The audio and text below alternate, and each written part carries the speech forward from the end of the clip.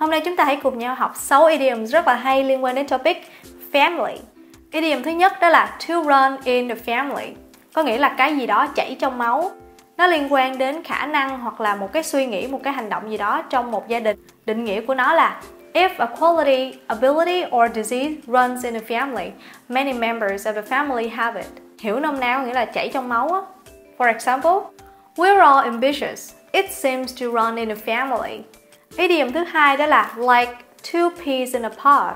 Very similar, especially in appearance. Các bạn có thể hiểu nôm na đó là rất giống nhau, đặc biệt là về ngoại hình. For instance, the twins are like two peas in a pod. I can tell them apart. Thành ngữ thứ ba đó là follow in someone's footsteps. To do the same thing as someone in your family previously did. Các bạn có thể hiểu thành ngữ này là theo bước chân của một ai đó. She followed in her mother's footsteps and started her own business. Thành ngữ thứ tư đó là to be someone's pride and joy.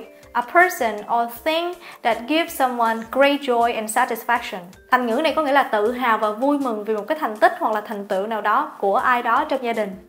For instance, the garden was my father's pride and joy, the real expressions of his creativity. Thành ngữ thứ năm đó là black sheep of the family. A person who has done something bad that brings embarrassment or shame to his or her family. Hiểu nôm na, black sheep of the family có nghĩa là một thành viên trong gia đình mà có một cái hành vi xấu mang lại cái sự xấu hổ cho gia đình hoặc là dòng họ của họ. Tuy nhiên thì thành ngữ này đôi khi nó cũng có nghĩa là một người nào đó mà đi ngược lại với những người trong gia đình và có những cái hành vi hoặc là suy nghĩ khác.